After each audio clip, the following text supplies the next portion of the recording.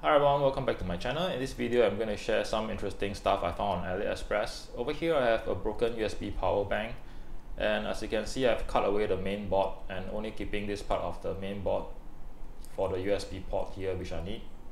The rest of the empty space are being filled with the electronics which I've gotten from Aliexpress.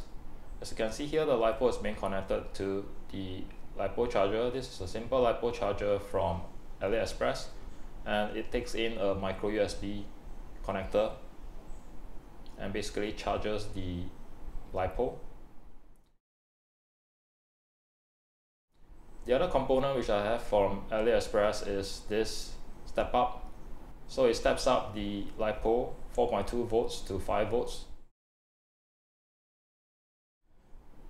I've stacked two pieces of this board to give it a higher current rating. I'll post a link to both the step up and also the LiPo charger in the video description below.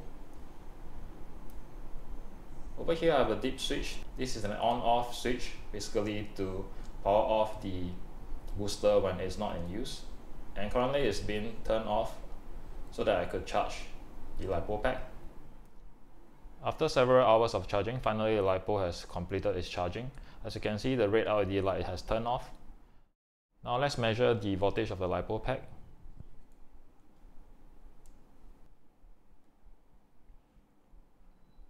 Now that's about 4.07 volts. So the charger cuts off the charging when the LiPo reaches 4.07 volts instead of 4.2 volts.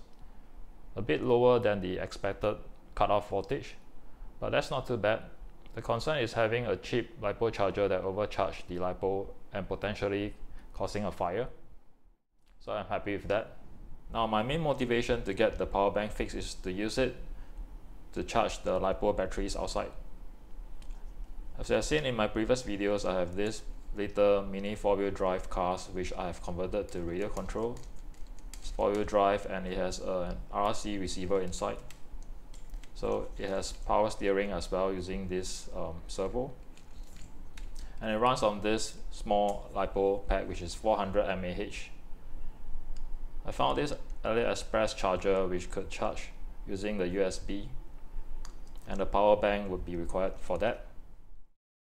This is from Aliexpress. This is a USB charger again, but this charges a bigger LiPo pack, which is this 1000 mAh 2-cell battery.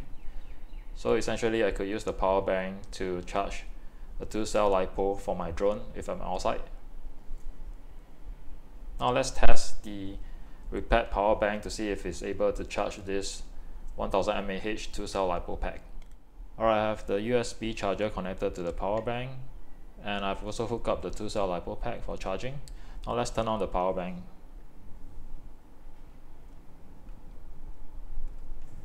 Yep, looks like it's working, it's charging. Yep, the green flickering light means it's charging.